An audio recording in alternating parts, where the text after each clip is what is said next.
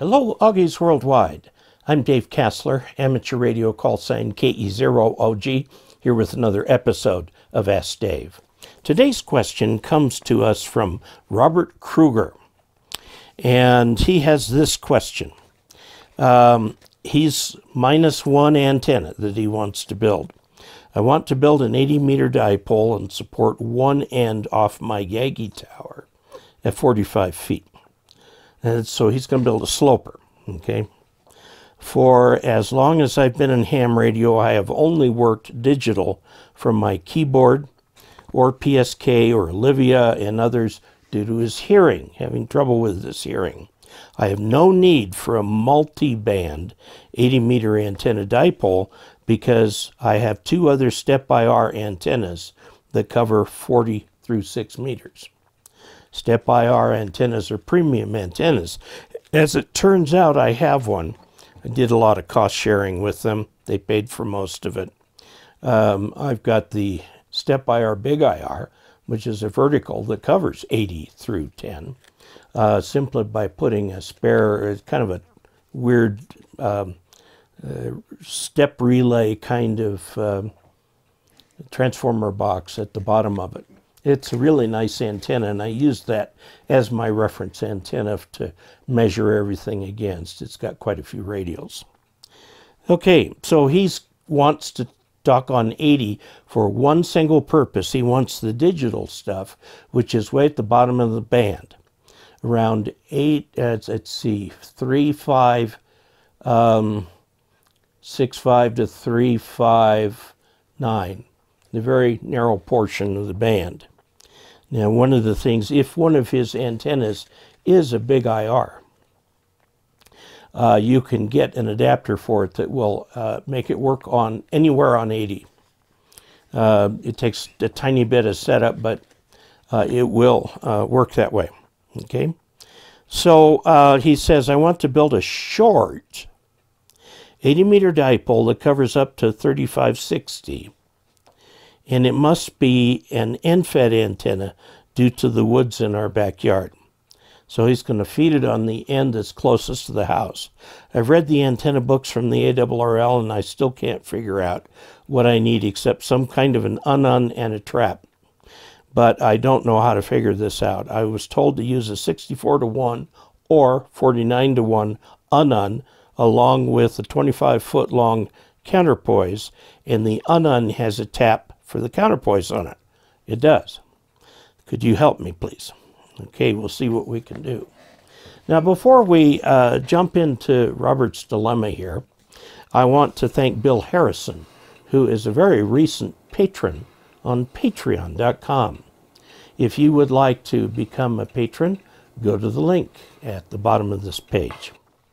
Okay, let's take a look at the whiteboard. Okay, here's his shack. And he's going to run his cable out to his ground rod where the lightning arrestor is.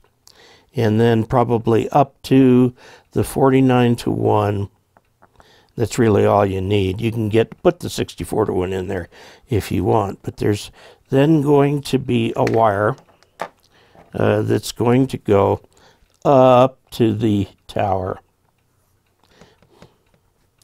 Okay, now he didn't talk about using this as an inverted V. He made reference to being hard to get into the woods. So he's probably in a, wooded area. Okay, and I can understand that. So this antenna length is fixed.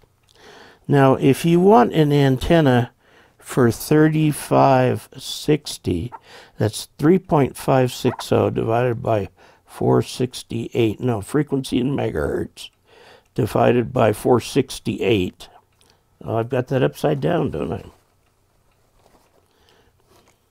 468, because we're dealing with wire, over 3.56.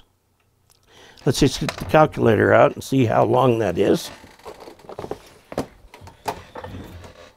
So we've got 468 divided by 3.56.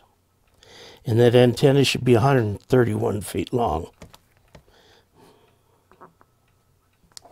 131 feet. Now, the thing is about this, that's a long antenna. Now, if you've got room for that antenna, or your tower's even further away, just put a piece of rope there to hold that up. Okay, use the 49-to-1 balun.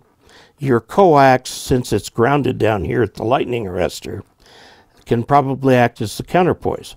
Or if you want, you can lay a counterpoise down here. Note that moving the counterpoise around will change its impedance. So whatever you put down, leave it. In my case, where I used a fairly long cable to the beginning of my antenna, when I did the testing on it, the coax between there and the ground acted as the counterpoise. Now, what do you do if you can't get 131 feet? Well, you have to shorten the antenna. Now, how do you get that to tune? Well, what you will have to do is insert in the middle some inductance. How much inductance? Cut and try inductance. Now, this is not a trap. The trap has capacitance too. This is a loading coil. Okay? And it's not going to take much. Take a 1-inch piece of PVC and take some household wire or magnet wire or whatever's handy. Run it around this thing several times. Put it in there. Put this on a pulley with rope down to the ground with, you know, a big loop in the thing here. So you can pull it down to the ground where it's slack, change the coil, and roll it back up and check. Okay? And you'll add or remove turns from this coil. Now, what will this do to your antenna?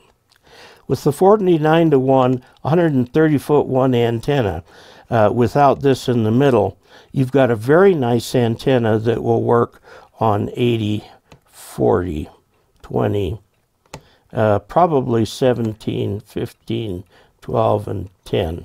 Okay? It'll work on all those bands. When you put the loading in the middle, you're going to find that a lot of those bands go away. And this becomes a specific antenna for 80 meters. And there's nothing wrong with that. Okay? Now remember, an end-fed antenna is fed at the end. Right there. Okay? This is still a dipole. Whether it's end-fed, off-center fed, whatever fed, it's still a dipole.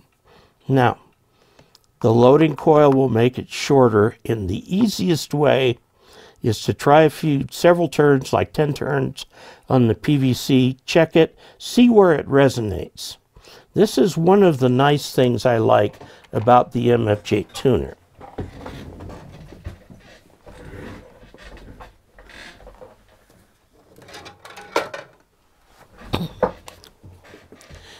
The MFJ tuner does not come up on one band or another. See, right here you can go anywhere between 1.8 and 4, and so you can tune across that, and it will tell you right there what you're tuning to until you find the dip. Okay, and it may be higher, so you can go 4 to 10, find the dip. If it resonates on a higher frequency, it's too short, so you have to take some turns off there. Okay, so that's the way that you would go about putting this antenna up. So again, get somebody to climb the tower, or if you're going to climb the tower, get a safety observer, just a piece of rope. I would suggest that this piece of rope up here be at least 3 feet long. Otherwise, the antenna and the tower start to become part of each other, which may or may not be a good thing. You may not mind.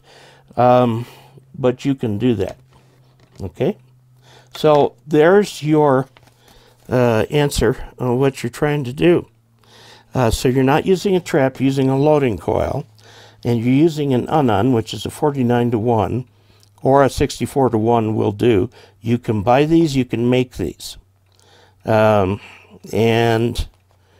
the counterpoise length, if you attach this to ground very short, you may have to add an extra counterpoise.